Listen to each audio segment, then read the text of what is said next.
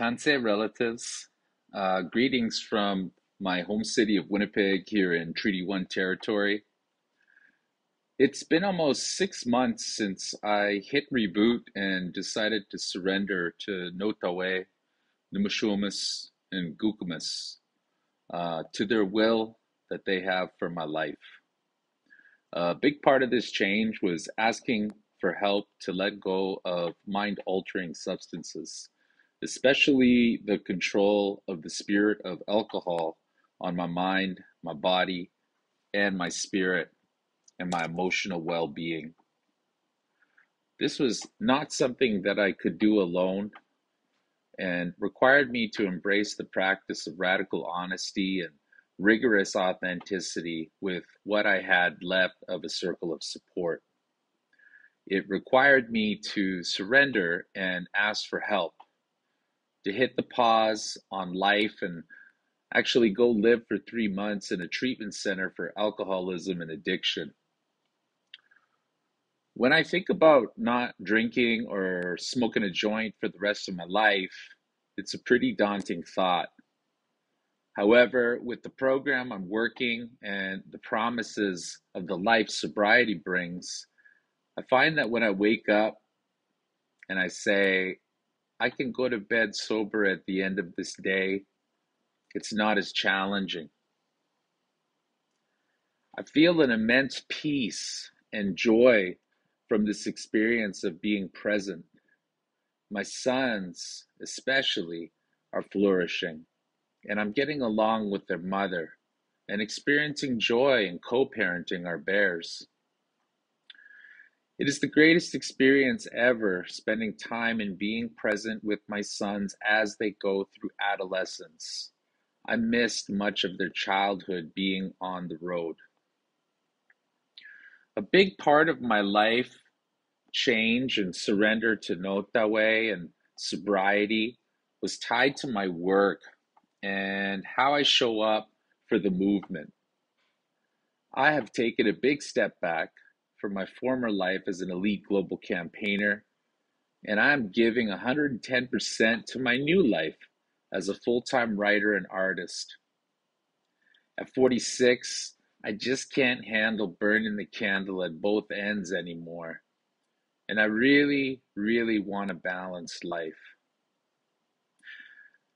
The truth of the matter is I have a lot to offer closer to home in terms of ceremony and supporting my community both here in Winnipeg and at the various Sundances I'm connected to, as well as back home in Pugatawagan Cree Nation.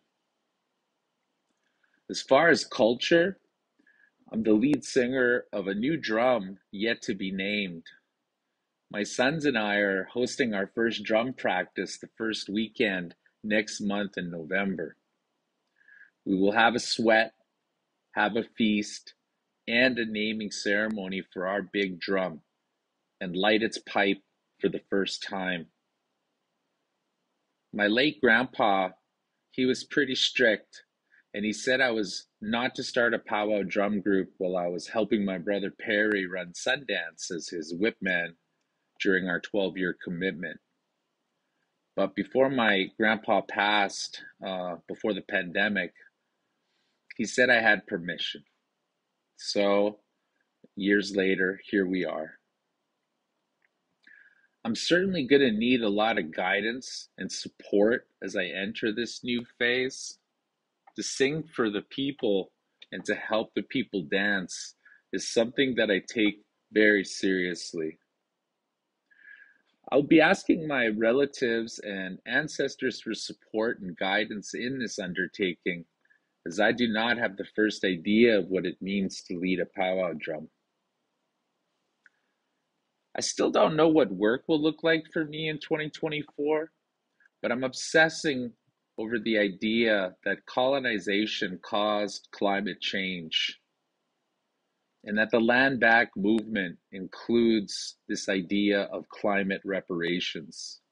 In short, the actions Canada and First Nations do in terms of implementing the 94 recommendations of the Truth and Reconciliation Commission and policy and actions on the existential threat of climate change are inextricably linked.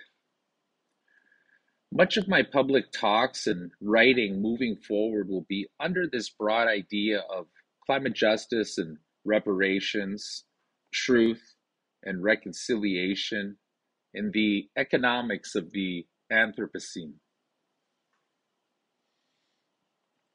This week, I'm traveling with my oldest son Felix and my dear brother Jeremy to Treaty 4 to hunt moose with my brothers in Cowessess First Nation. It is my prayer that the Muswa Nation blesses us with a couple of moose to feed our families for the winter. I'm not employed at this moment and have been officially part of the gig economy. So I'm requesting mutual aid, support from my community to help us in our effort to get out of the city and onto the land so that we may feed our families for the winter. Ways to contribute are in the description. If you are interested in hiring me to travel in person or virtually present to your community, I'm actively touring and speaking across these lands they call Canada and internationally. I have posted information on the themes I can speak about and how to book me via my agency in the information below.